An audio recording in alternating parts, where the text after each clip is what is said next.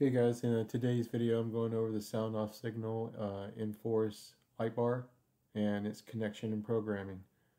To start off with, I'm going to go over the basic 8 functions that we'll be using, and then we'll do a demo of the Lightbar doing these 8 functions, and then we'll get into the software showing how each one is programmed.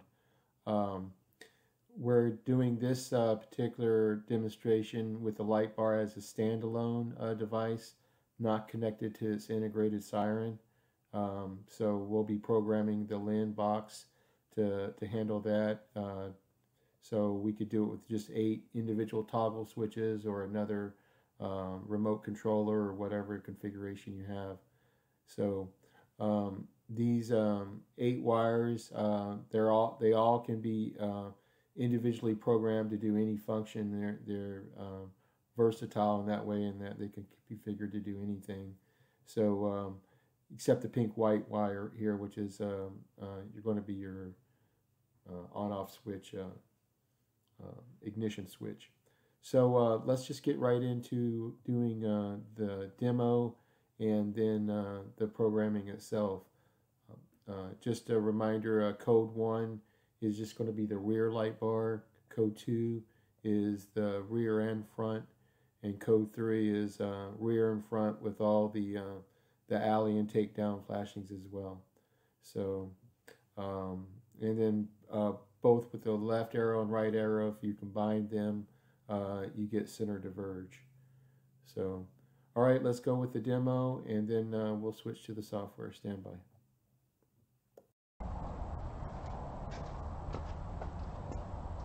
Alright guys, we're out here at the Lightbar. I have my 8 individual wires broken out here, and I'm going to be applying 12 volts to them one at a time, and showing you the function each one does. To start off with, we're going to go with code 1, and that's just basically, and we're looking at the rear of the Lightbar here, and that's just basically rear Lightbar flashing. The next wire is going to be code 2, which will be the rear and the front with a little white action on the rear. But this is basically you're driving without siren. And then the next wire is going to be code 3, and this is where you get the full lighting. You get strobing up front on your takedowns, and you get strobing whites on your alleys as well. Alright, the next function is going to be left arrow, and this is a directional arrow, followed by right arrow, and if the two of them are combined, you get center diverge.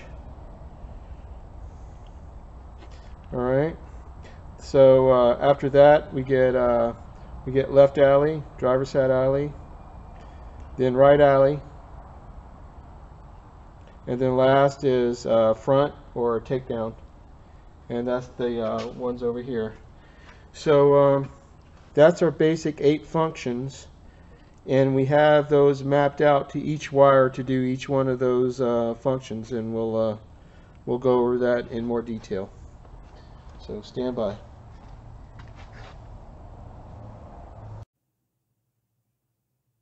Alright, so here we're back. We're going to be taking a look at the software.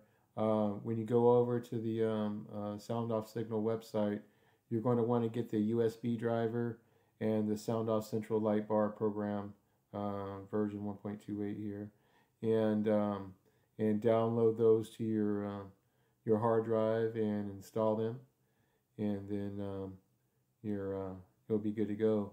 Once you get them installed, and you bring up the Lightbar here, the different screens that you can go through to do the different configurations, you'll just have to explore around and play with it, but I want to just go over the basics first, and then we can go from there. So I wanted to start with those first 8 functions that we saw earlier. So we'll start with code 1, which is the mode 1 over here, and that's just going to be the rear light bar. And if I come over here and hit my simulator, you can see it. It'll give the pattern and what's going on. And I'll give one demonstration here of how to do the setup, but I'm going to leave that for the other videos that that Soundoff did, and your own exploration to get into those. But to initially set them up, what you do is you click and you drag your icon across the entire scene, the members that you want to use, and then they are highlighted. And now you can come down here and pick the different color schemes and any of the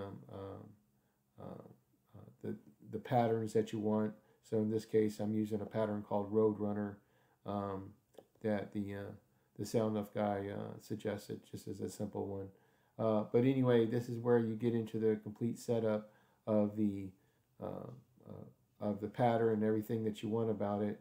And then, like I said, once you get that done, you can save it over here, and you can run the simulator and make sure that it's doing what you want to. Now, when it came to mode 2, that's where I set that up here, and if I'm going to do a simulator on it, and you can see it. And then mode 3, here's mode 3 in action. Okay, so let me turn that off.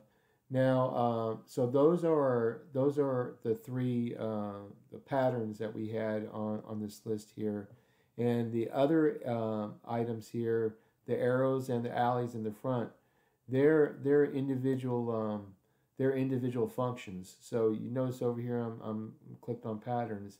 If I come over here to my functions tab, this is where I can see all of my individual things, like my alley here, and you can see I have it selected.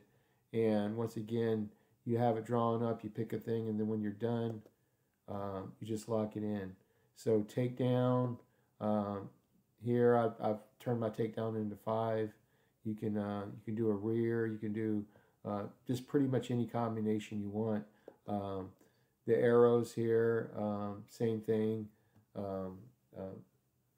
Select it, and then a whole new window pops up as far as the different exact settings that you want on them. But they all come down to the mapping of the wires here. And I'll start up here, and we can see once again, these are the 8 wires that I chose, these blue, white, green, white. And we'll go through these individually, and I'll show you how you can see them one at a time here in the software. So right now on blue light, what we have is we have all rear lights and corner flash. And then as we go to the green white, which is the mode 2, now we're kicking in all the front lights and corner flash, and we're turning on mode 2 here. And this is setting up for the siren module, the incorporated siren module, so you don't have to program it twice. So you just do these changes now. And then here's going to be mode 3, where we're put in the flashing alleys and takedowns, and we escalate it over here to the mode 3 on function. So those are our 3 flashing pattern setups. So let's go once again back to the so on for the left arrow and right arrow, we got gray, white, and purple, white. So if we go back in here and find the gray, white, and we'll scroll down, we'll see left rear arrow on, and then when we go to the purple, white, we'll see the right rear arrow on.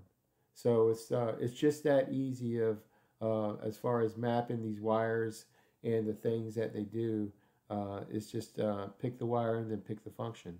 So, and once again, we had brown over here for a left alley, and we had oh, that's right, yellow white for the right alley, and then the red white was for the takedowns. So there's all my functions there. And oh, well, I forgot the front. Let's see here. The front's no, that's the red white was the front here. So now that you got all the wires mapped, it's just a matter of, like I said, providing 12 volts to each one to activate them. It does have a really cool feature where you can come over here to the diagnostic screen and manually turn the lights on and off yourself with the software, so you don't have to do the testing with the actual wires. You can do it with the software here. Now this is just a kind of a gross simplification of this program. There's many other pages within pages, but this is just kind of what you need to get off to your basic functions and to get started. You're more than likely, when you first plug in, you're going to get a little tension arrow over here on your firmware update, a little exclamation mark, and all you have to do is just click on it, and it's got it all. You don't have to go down, don't download it. It already has the updated version inside it, so it goes over and updates the little breakout box automatically when you select it, and it just takes a few seconds. So just do that right away as soon as you plug in, and get that over with before you start doing anything else. And then when you're all done with whatever programming, you can save it to file and then upload it to the device. So in any other changes that you make, you can also save it again as a revision. That way you can keep the old version and the new version if you want, if you're in the kind of experimental mode and you don't want to mess up your OG original. So okay, well I think that's about it for now, and this will get you enough to get going, and hope this helps, and we'll talk to you soon.